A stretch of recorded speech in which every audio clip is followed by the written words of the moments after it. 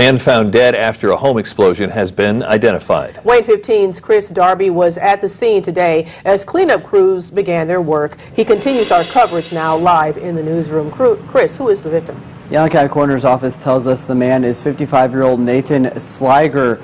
The smoke finally disappeared by the time I got out to that scene today. Fire crews worked throughout the day yesterday and into the night last night. The investigation moved forward with the help of the ATF today.